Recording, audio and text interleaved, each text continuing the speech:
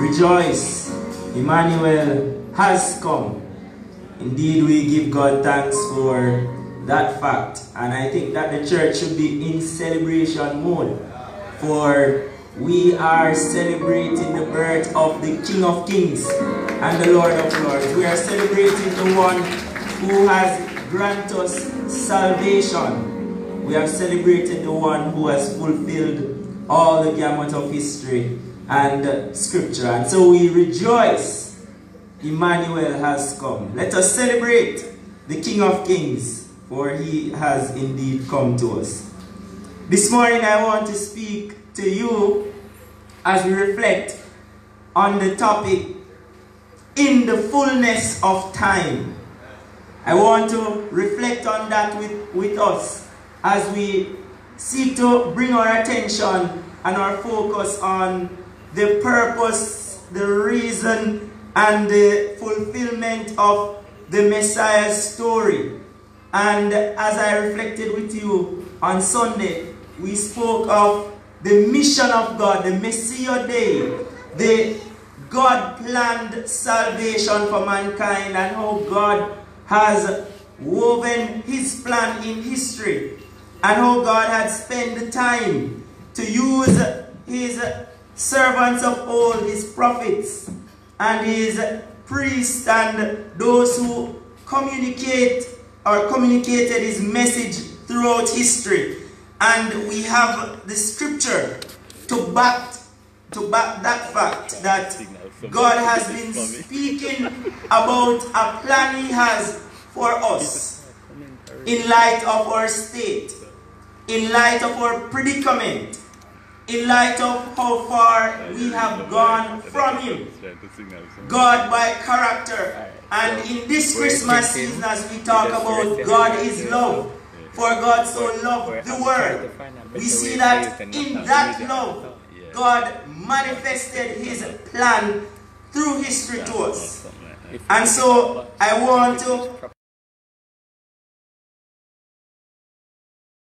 focus on that as we go through this morning, to talk about how God has brought his plan to fruition.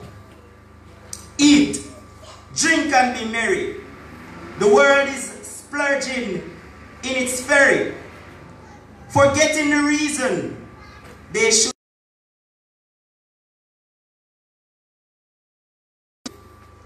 making no room for the psaltery. A psaltery to play the true Christmas melody. When will we see that Christmas is really not about the Mass, but about the Christ in the Mass? When will we find sobriety and arise from the drunken mental malady? For to be lost so long is a testament to the fact that we have lost Christ in the Mass of Christmas. May it be that we arise from the state that we're in, and that Christ will shine on us this Christmas. I want to use that as a platform before we go into the text, Galatians 4 verse 4 and 5, which we will focus on. Just to recall how much we have lost our bearings and how much we have lost our attention on this grand plan that God has orchestrated through history and brought to fulfillment in the coming of Jesus Christ, the Son of God. How much we have not paid attention to the signs, to the fact that we miss all the signs that really points us to Christ. Let me show you how quick we miss the signs. For when the testimony of the coming of Jesus came to bear on Mary and on the three wise men, I want to say that one of the signs that was said in Matthew is that the sign of the king is swaddling and rags. That the king is not recognized because the king did not come in wealth and riches. And so we tend to miss the signs of God's working because it seems simple to us. We tend to fall asleep on the facts whenever we should be paying close attention to what God is doing. And that is why when the history unfolds itself in Scripture, the very people who should know the coming of Christ could not recognize the coming of Christ. That even when the message of the wise men came to Jerusalem and Herod heard, Herod asked the priests to unfold the history of Scripture so that they could understand what is the signs or what are the signs of the Messiah's coming. And I want to say that God tends to surprise us. For in the fullness of time, God comes on His own term. And God comes on His own terms. And He chooses when and where to show up and show out. And this is what has been happening. And so I want us to pay close attention to how God has fulfilled His plan. For if we don't pay that attention, we will miss the whole story together. And our memory will not be on Christ. So I reflected on Sunday to talk about how God planned this salvation and how God shows us that it is through this promise made to Abraham that He will bring about a blessing for all men. And God who always takes the lead. For God is a covenant-keeping God, and God is a God who does not go back on His word. So God takes the lead, and we can have confidence in what God says. For as I said Sunday, what God says He will do, He will do. And so God promised Abraham that out of him the blessing of all people will come. God, we are reminded, is true to His word, and He accomplishes what He says. We also are reminded that God has said and has carried all this that He has said to benefit us who are privileged to hear and participate in what He has done. And we are also affirmed when He said to Abraham, I am your reward. That God is trustworthy, that God is sovereign, and He rules sovereign in His plan. So what He had planned in the beginning of time, He worked that plan out by His rule and reign. He brought it to fruition. And more so, God is doing all of that He's doing in a kind of kindness toward us. That God is kind enough to ensure that He extends that graciousness that we can participate in what He is doing. So we are alongside God because God is kind enough to come alongside us. We are a part of God's great plan because God by nature is love, and God by nature in His kindness communicates that to us and causes us to share in His fellowship. For remember, all of what God is doing is as a result of who God is and as a result of what we have done to offend Him. We have violated Him, but because of God's nature and character, He is doing what He is doing. And what He is doing is as a result of what we have done. And so in that we are seeing God's kindness at work and through history, and to bring about a plan to save us, to redeem us, to take us up out of our state.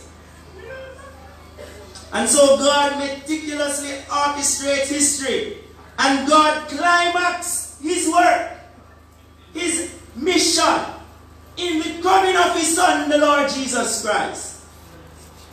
And Paul, in light of this Christmas time and in light of the birth of Jesus, Paul is reflecting on how much God has been doing through history. And so if you have the time when you go home or wherever, spend some time to read through Galatians chapter 3. And we will see how Paul connects the Old Testament, the concealed message or the mystery of the gospel. For I want to say that this gospel we preach was bounded up in the same simple plan that God had said to Abraham, that through you all nations will be blessed. The gospel message is in that.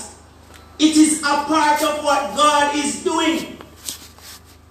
And so God climaxed his story and God climaxed his work in the birth of Jesus Christ, the ultimate gift, as we call it. The Messiah has come. And so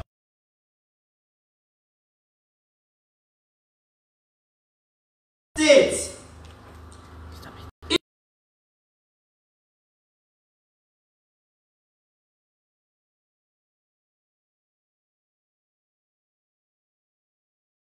to redeem the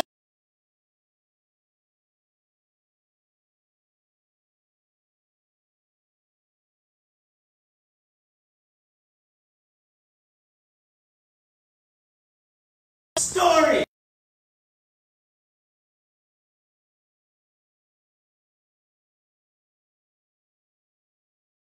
Has done.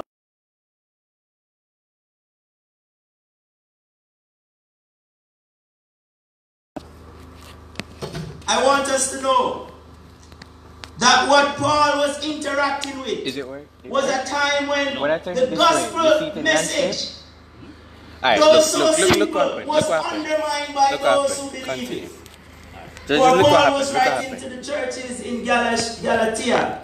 And what Paul was saying is that because they were imposing circumcision on the message of the gospel, it undermines what Jesus has done.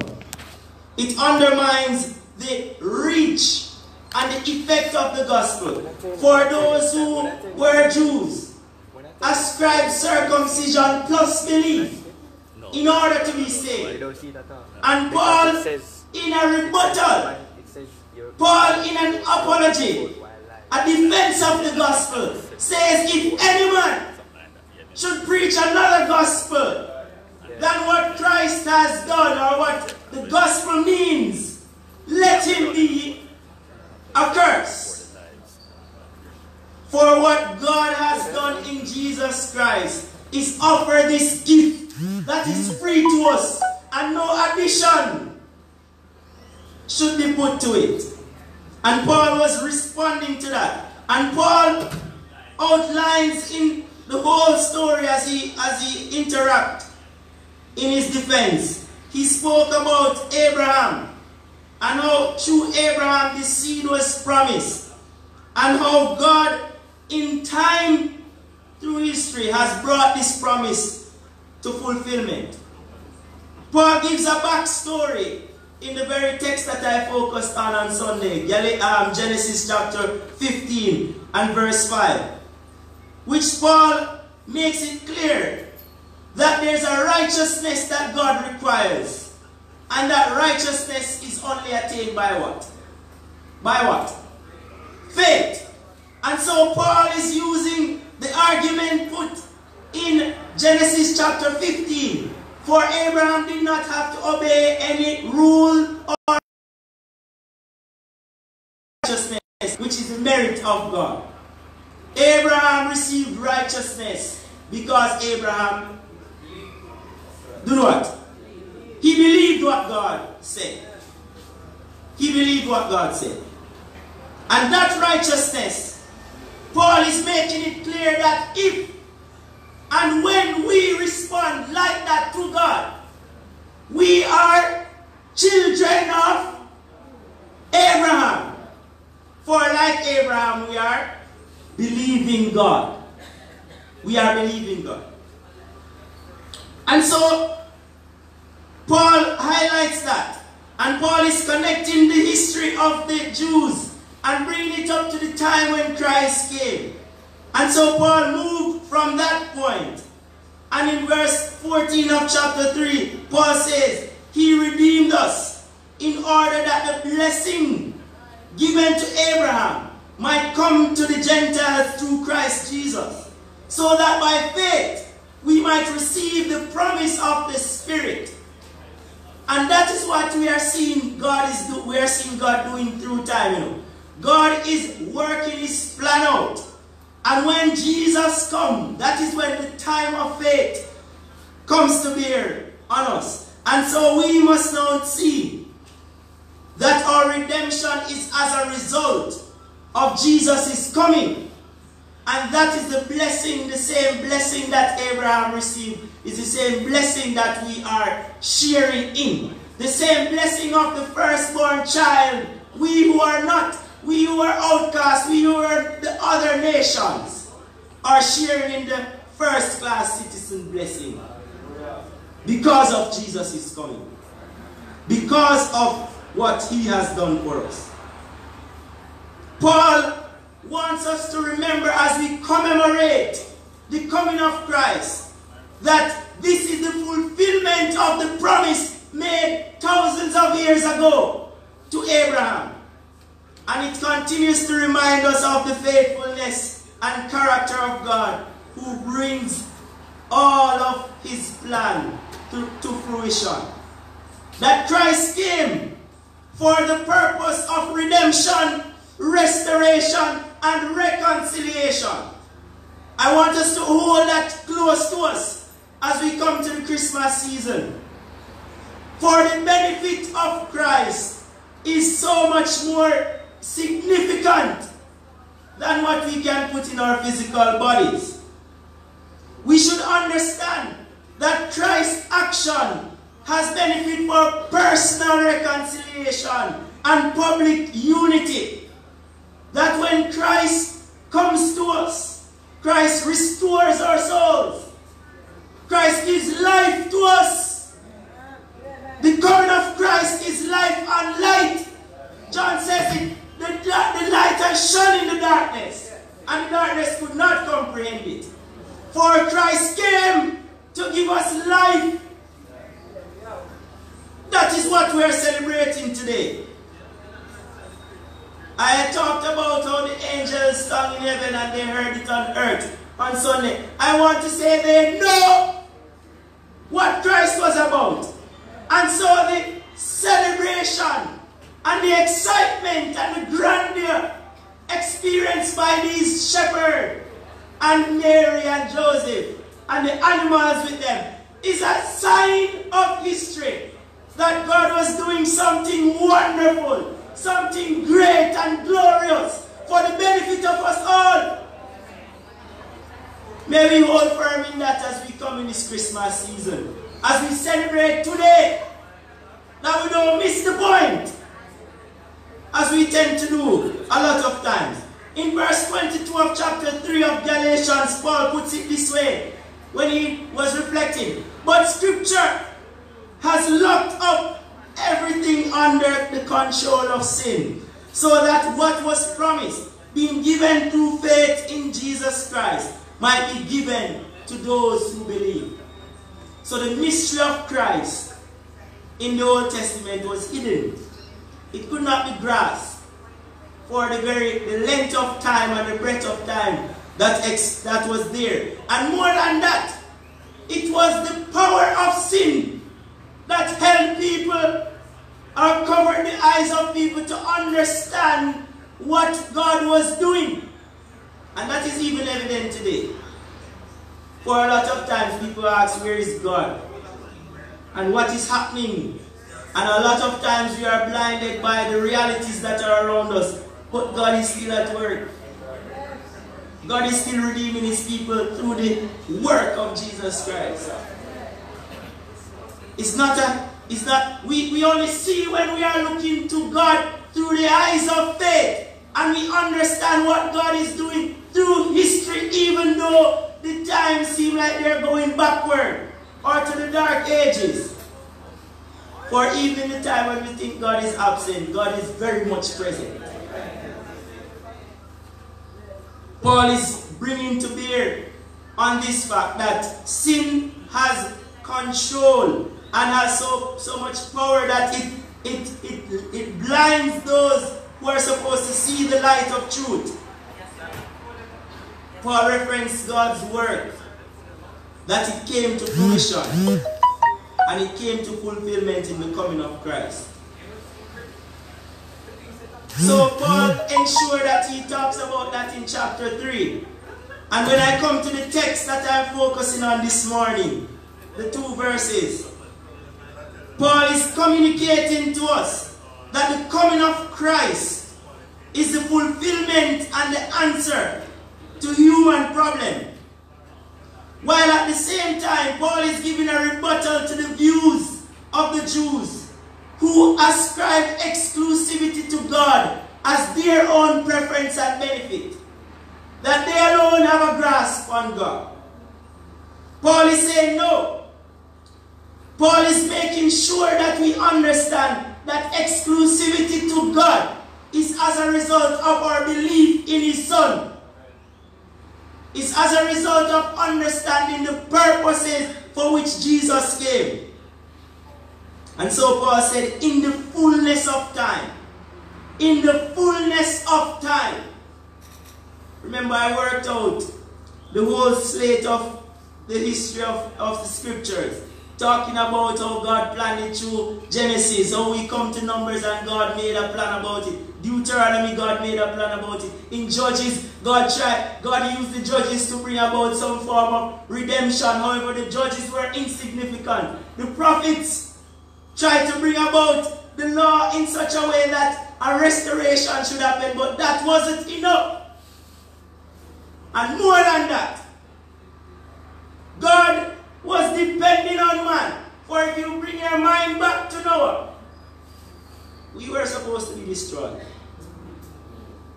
And God saw Noah.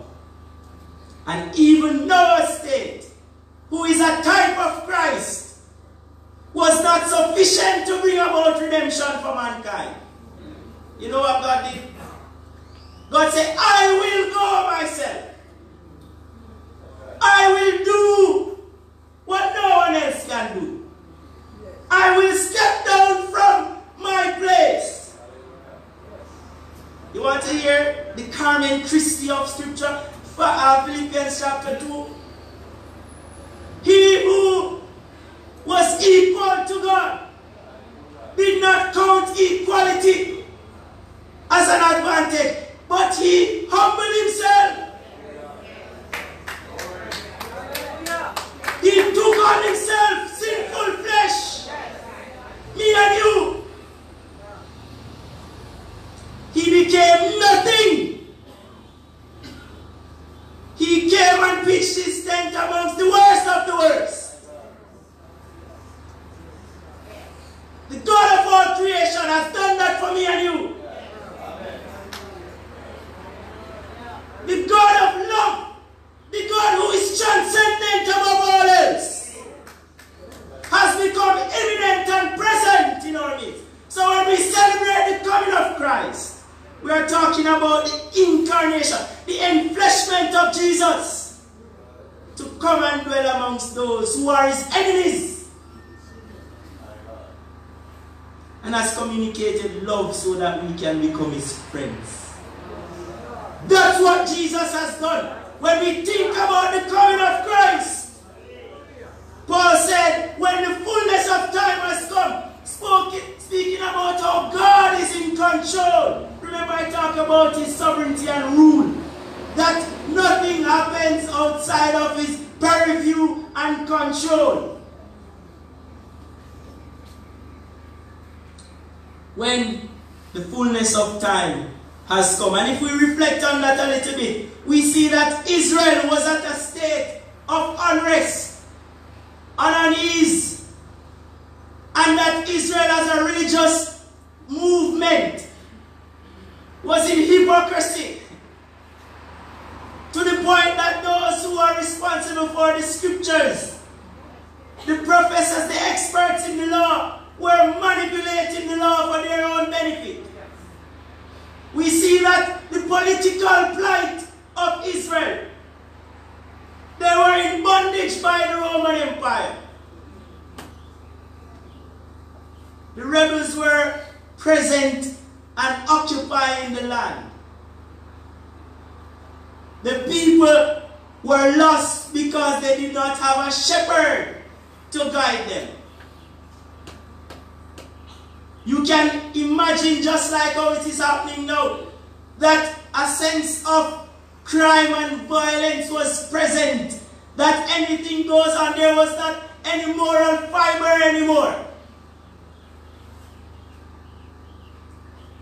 It's as though the times and the state of times was worse, or was at its full, or was at an increase to the point where Jerusalem was overflown by the shedding of innocent blood. And when we look at our human state and how we are at the time when it's like sin has reached its neck height, and at its worst time, and when we look at our own state, we see that there is a need that we have. Imagine at that time you're in Israel and the state that it was in. That no one could enter the very temple of God without being marginalized or undermined, for they could not buy a simple sacrifice to atone for their sins. It's as though the time was at its worst. But I want to say, just as much as I'm making the point that in the fullness of time, Paul says, God and not us. That even when we are at our worst, it's not that dictates to God what to do. But God has preordained the coming of Christ at His own appointed time. That the advent we are reflecting on is as a result of God. And God's response. God saw this move before time began. God knows what was going to happen before time began. God made a provision for the state that we are in before time began. And God brought that in a real sense to the experiences of His people. When God showed up, God showed up. God came at the time that was appointed by Him. And I want to say, God don't slight things, because the coming of Christ or the second advent is as similar as the first. For Christ talks about His second coming as one that suddenly will surprise many. The unreadiness of the religious sect, the unreadiness of the political sect, the unreadiness of the people on a whole, but God still comes. That's the kind of reflection that we should understand when we think about the fullness of time. God is in charge of time. God controls and moves through history and time and shows up when He wants. At His appointed time, God willed it to happen. And that is what we should reflect. We are seeing a God at work that shows His character on the pages of history. And we should always celebrate. Is this the kind of God that we serve? When we talk about God knowing all things, we should celebrate that. When we talk about His character, we should celebrate that. When we know that, you see, when we go through our test of times, when we go through our own personal things and issues, and we understand that God is in control, we can soar on heights. We can know that God will make a provision. We can know that God will come through at His appointed time.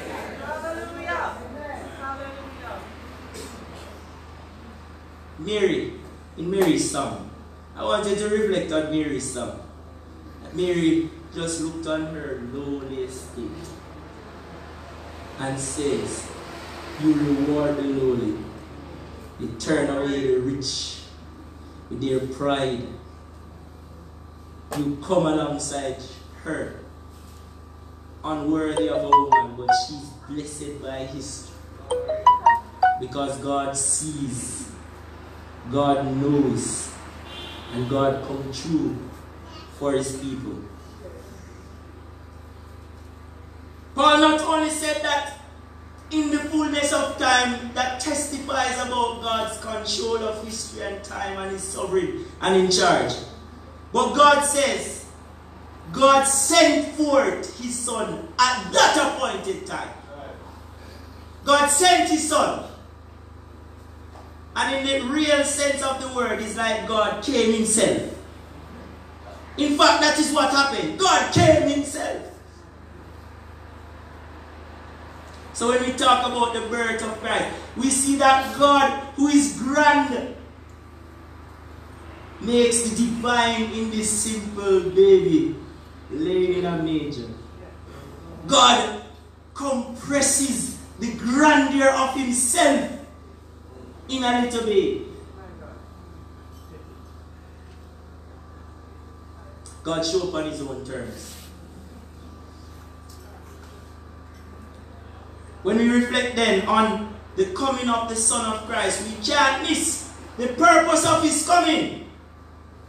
For in the text read in Matthew chapter 1, verse 21, it talks about how the Son of God, when the angel testifies to Joseph, and he says that this child will do what?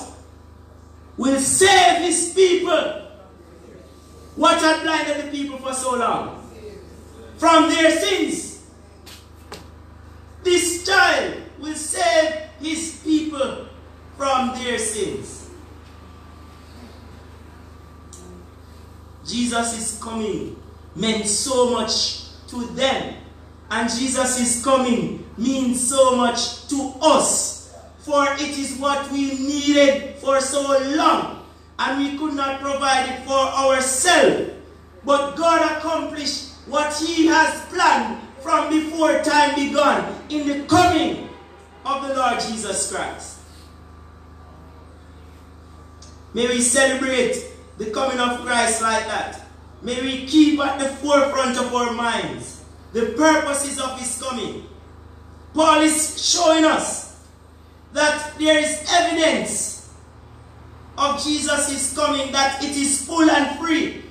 That Jesus' coming represents for us a coming alongside us.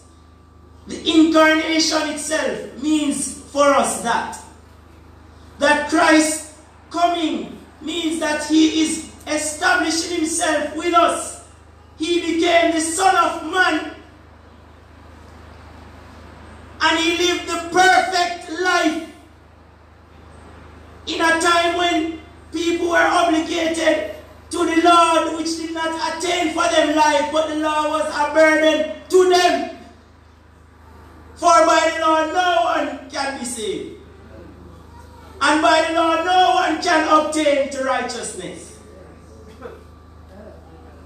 And the law by itself was, as Paul puts it, a guardian until Christ was revealed. That's a beauty, you know. That's a beauty. And more than that, it's not just the law of Moses. For we are a law unto ourselves who don't know the law of God.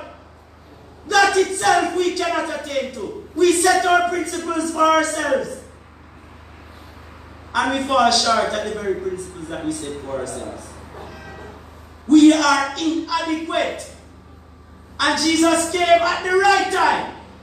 For he came at that time when the law was in charge. And in his demonstration of life, he lived perfectly. The sinless life.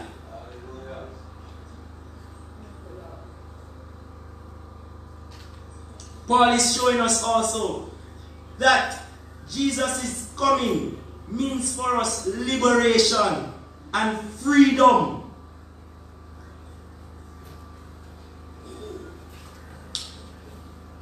So Paul said it that Christ came under the law to redeem those who are under the law. So Christ's coming is of full benefit to us. And I hope we ensure that we catch a glimpse of that. That Paul reminds us that God superintends all that happens. That even at man's climax, or the climax of man's sin and unrest, today for us is a glorious day. Today for us, or the Christmas period, or the reflection of the birth of Christ, is a glorious day. I don't know if you're familiar with the hymn Glorious Day. In the first verse, it says, one day when heaven was filled with his praises, one day when sin was as dark as could be, Jesus came forth to be born of a virgin, dwelt amongst men. Our example is he. It ends by saying, living he loved us, dying he saved us, buried he carried our sins far away, and rising he justified, and we are freely forgiven, and again he's coming. Another glorious day. This is why we celebrate. This is why we represent God, how we represent God in our time.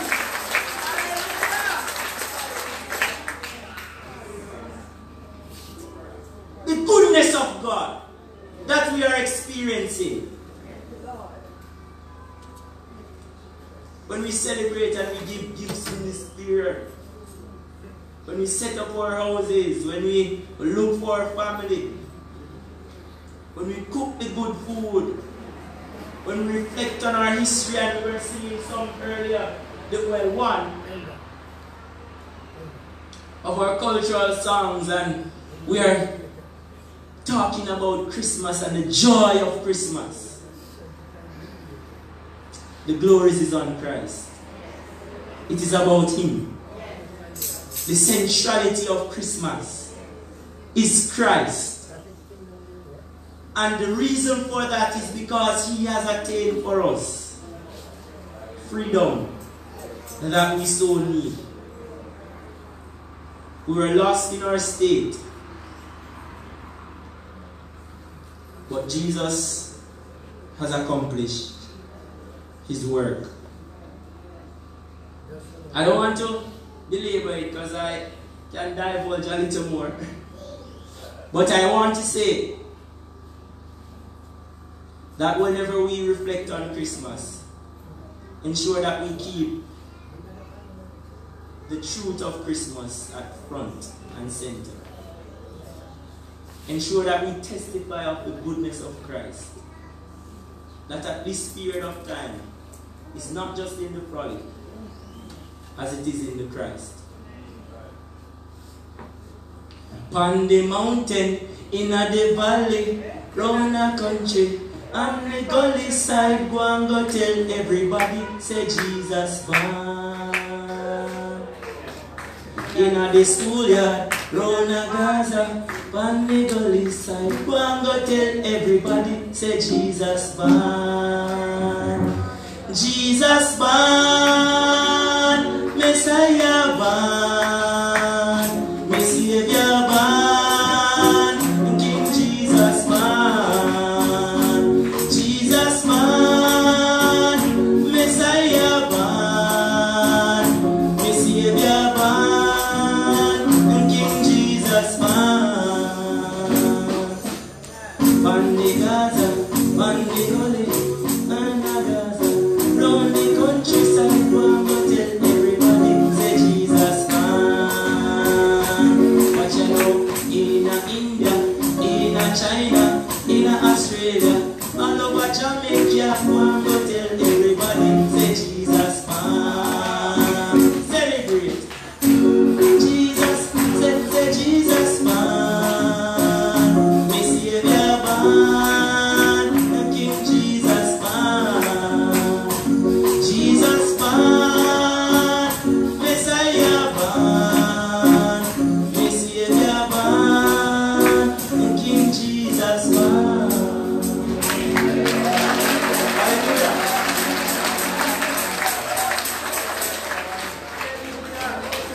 We praise God for his work. John 1 verse 18 says, no man has seen God at any time, but the Son, who is from the Father, has made him known to us. God bless his words today.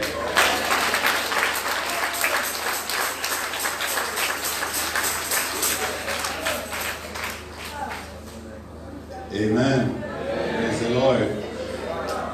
What a word that has been brought to our hearts this morning. We give God thanks for how he has been inspiring our brother, Pastor Cavan, and on Sunday and this morning, just to hear from a different perspective. And that we can reflect again, and that by his Spirit he has brought us into this reflection of the reason for the season, not to be lost among the masses, but Christ is effective in the mass, all right, and the focus of the mass. And we thank God for that, that in his time he acted when everything was topsy-turvy. He came. Amen. And we want to talk about that. We want to continue to reflect on that, because many of us, even in our situations, we are groaning, we are waiting with anticipation. There are some things that we may be going through. This Christ and this God who acted in his time will also act on our behalf in his time, not in our time. Sometimes we set up an agenda for God and say, God needs to do it now. But our now is not necessarily God's now. Amen? Can we reflect on that? That's what jumped at me when our brother was speaking. That sometimes we set some schedules for God. But God's schedule and our schedule are not necessarily the same.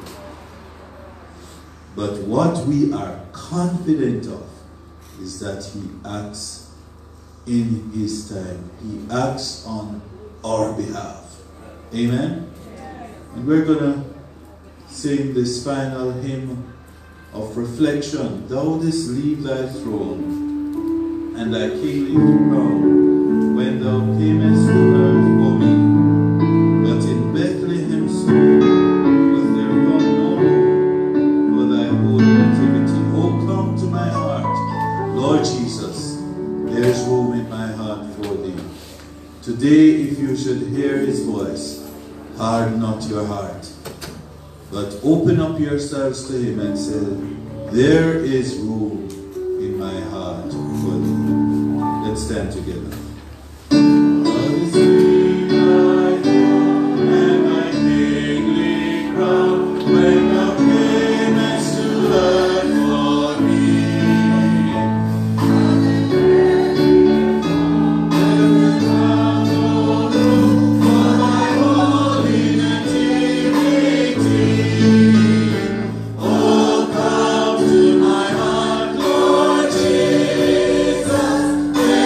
Ooh.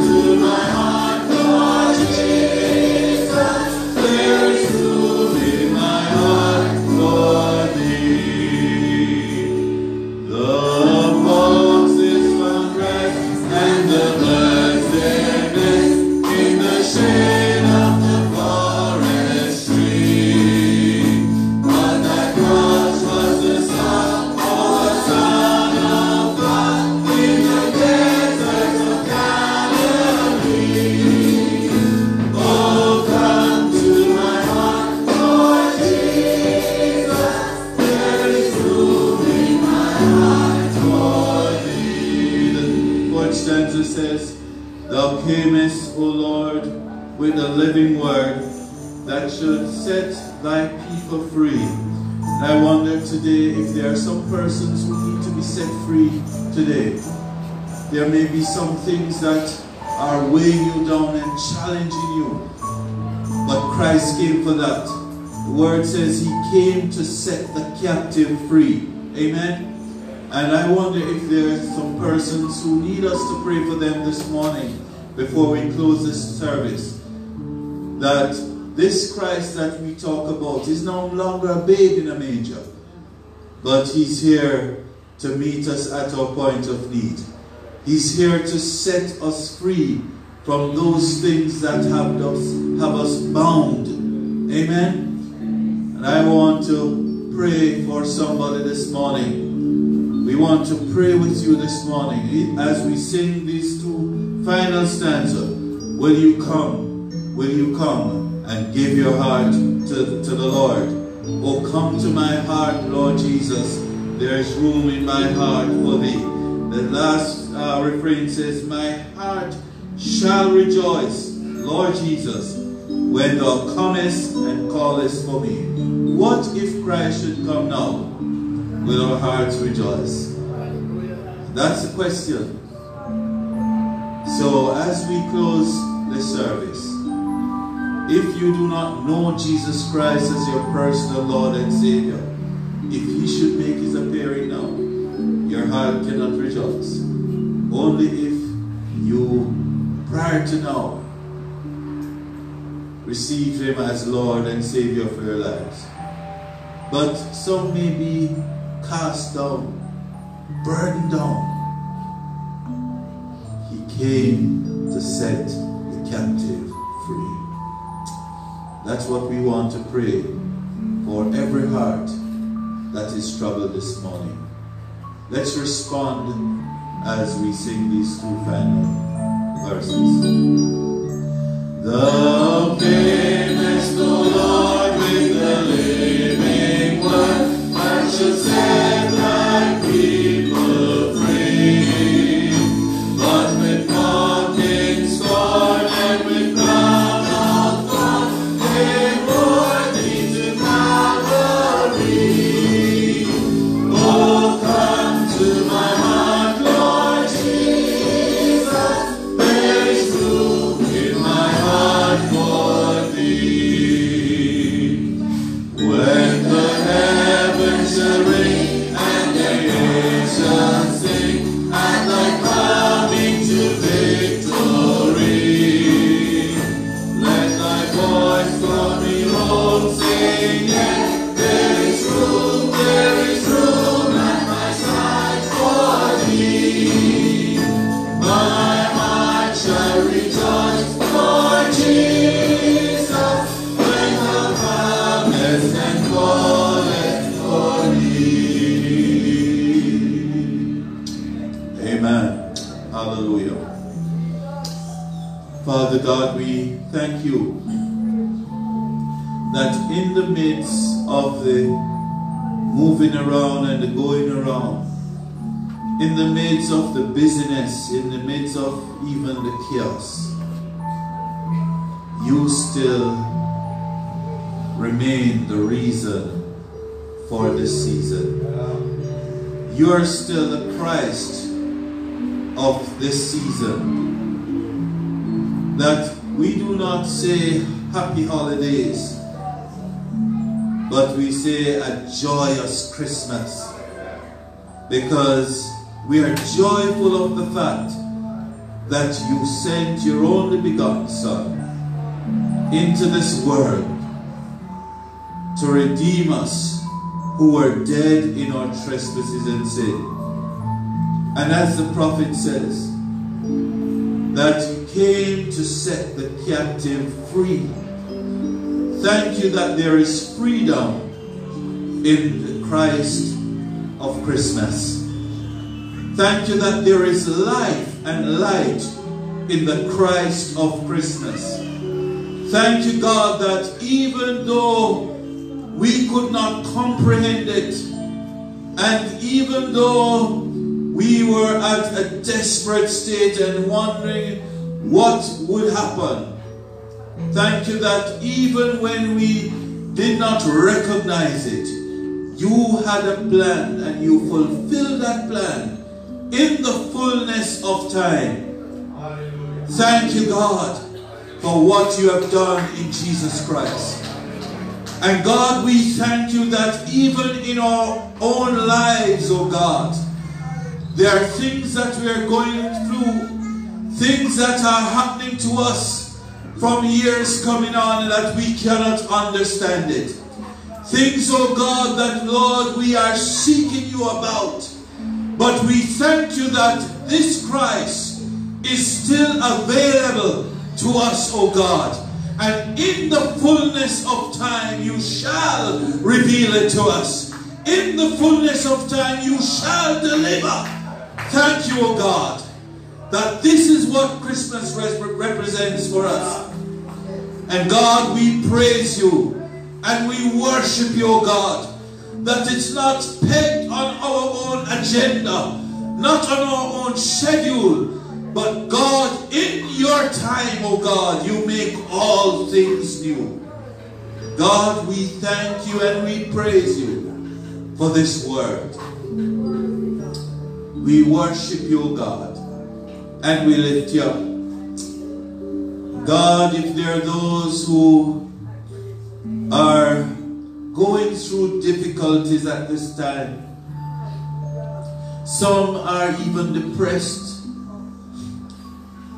and just staring into space. I pray, oh God, that you will be with such a one now and give hope to that hopelessness, we pray. That even as they reflect on you, the true meaning of Christmas, that, Lord, they will be hopeful. They will rejoice even in the midst of their difficulty. Lord, I pray for those who do not know you as Lord and Savior, that even in this season, they will come to a saving knowledge of you. We give you thanks for all that you have done. We thank you, God, for your goodness and your faithfulness. We thank you, God, that you have covered our lives even throughout this year. That, Lord, you have provided in many ways for us in this year. And God, we just worship you and give you all the glory and the praise that's belonged to you. So God, even as we go from this place, I pray, oh God, that you will go with us wherever we go. Whether we are traveling to the country or whether we are gathering in our homes, we pray, oh God, that in the midst of it, you will be very present. And that, Lord, we will continue this conversation of the Christ of Christmas. The Lord bless you and keep you. The Lord make his face to shine upon you and be gracious unto you. The Lord lift up the light of his countenance upon you and give you peace and joy both now and forevermore. And the church say, Amen. Amen. Just to remind you that watch night, sir, well, we have Sunday, we continue in our worship, and that's at 8 o'clock on Sunday. And then our watch night service will start 9 o'clock on December 31st, and there will also be a baptism.